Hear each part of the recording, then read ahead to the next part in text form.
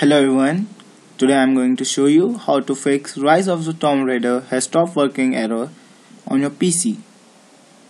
There is a very simple solution for this problem. All you have to do is, you have to launch this game in compatibility mode. To do this, you have to right click on the game executable file, hit properties and under compatibility set it to either Windows Vista Service Pack 2 or Windows XP Service Pack 3 compatibility. Revalidate the game files if you have installed the game through Steam. So what you have to do is just go to the executable file of the game, that is .exe, and change the compatibility to Windows Service Pack 2 or Windows Service Pack 3. So I'll show you how to do this.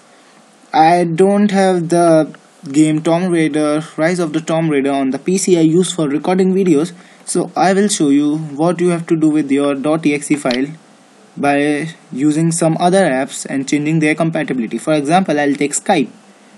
Right click on Skype, go to properties. In properties, click on compatibility. In compatibility, click on this box, run this program in compatibility mode for, and click on XP Service Pack 3 or Service Pack 2.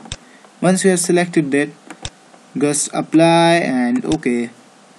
That's all. And if you have installed the game through Steam, you have to go to your Steam and click on revalidate the game files and your problem will be solved. Hope it works for you. If this solution helped you, please hit the like button and please do subscribe for more. Also watch my other videos related to other PC problems and other games fixes. Thank you for watching this video. Have a nice day.